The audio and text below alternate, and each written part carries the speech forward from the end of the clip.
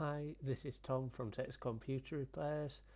Today I'm going to be showing you how to install an ad blocker called Ublock Origin onto Google Chrome. So for starters, if you just load up Google Chrome and then search for Ublock Origin, and here is the link that you want. It's the chrome.google.com link, and if you just click and then click add to Chrome and then click add extension, it'll say checking for a moment or two and then added to Chrome. So we just want to click on this little cross here.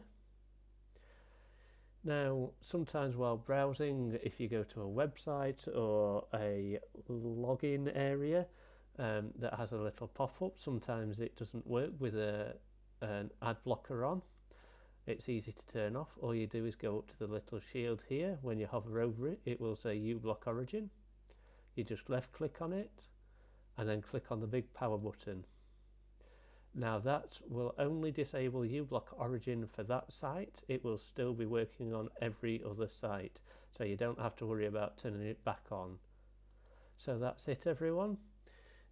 If you like this video, please click like, and if you want to get more videos from me, please click subscribe.